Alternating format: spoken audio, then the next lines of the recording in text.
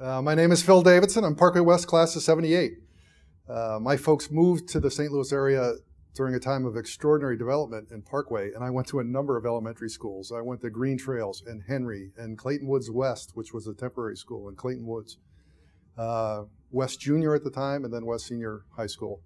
I consider myself of St. Louis, and that's incredibly important to me. And I've, in my naval career, traveled all around the world, and of course I meet people from St. Louis. And the old saying that people from St. Louis always say, "What high school?" I get that all over the world.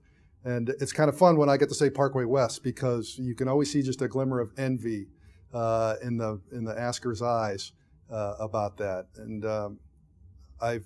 leaving Parkway West, I went to the United States Naval Academy, immediately got commissioned in the Navy, and I've been doing that for the last 28 years. I've been a career surface warfare officer, spent my life in destroyers and frigates, of course worked in a variety of headquarters ashore from Hawaii all the way to the White House. And I've just completed duties as the commander of Carrier Strike Group 8, the EISENHOWER Strike Group, and just returned from a deployment in support of Operation Enduring Freedom, flying strike support actually for our U.S. troops and NATO troops in Afghanistan. It's been an extraordinary life, the great privilege of my life to serve the nation. And I like to credit Parkway West for a lot of that. It was a place, and all of Parkway actually, it was a place that made evident what the opportunity was out there in the world. I had extraordinary teachers, from Miss Galloway all the way back in the second grade, up through Roland Klein and Dr. Lane Page, Jane Kelly Robert, my principal Al Burr, Polly Kennedy, Dave Buss, excuse me. It was just extraordinary folks who taught us well, who shared their time. Dr. Page, for example, was my swim coach. For what they paid in those days, it must have been pennies per hour that he earned. But he gave all that time and led us to excellence along the way.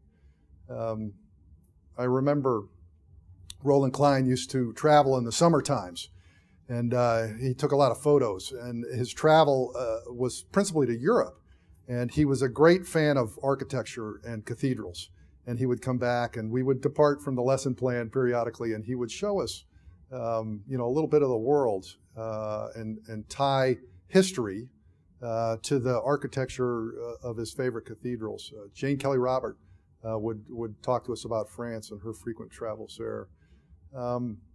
For me, it was an inspiration. I spent my adult life on the ocean, for example. I had never seen the ocean until I was 18 years old. And, but the ability the opportunity to see people that had traveled the world who come and serve their community, like the teachers we had at Parkway West. And then, for me to see what the possibilities and potential of those opportunities were, was truly extraordinary. So a great, great experience for which I consider, my professional life based on that. Is there anything you would advise students who would want to go into your career field? Well, I mean, you have to have a sense of travel. I do have one advantage that I should mention. I married a Parkway West classmate. So the 28 years I've been traveling the world, my wife has gone with me.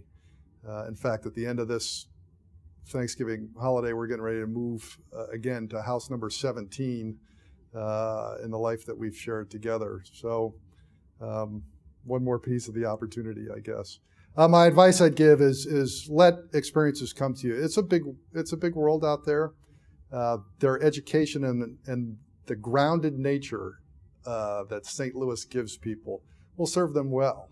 And you can go out into the world, use that experience and education, and take it to the next level. I attended Parkway West during a time of extraordinary swimming prowess. I give a lot of that credit to Dr. Lane Page. I had Dr. Page both for senior English, and he was my swimming coach for the 3 years there, and he just did an extraordinary job. I mentioned opportunity before. One of the things he was a big fan of Grendel and Beowulf, and he would use those stories as inspiration for us in the pool. help us get fired up for big meets, and really led us to excellence. You know, swimming, it's an individual sport, but it's a team sport. He found a way to knit us all together, but certainly able to train us as individuals along the way, because we had different needs, you know, sprinters and swimmers and sprinters and distance swimmers and IMers and things like that, and to deliver the different kind of training regimens that were needed. And I'm forever grateful for the exciting times that he brought us, the championships that he led us to, and the bonds and teammates that I cherish to this day. It was great fun.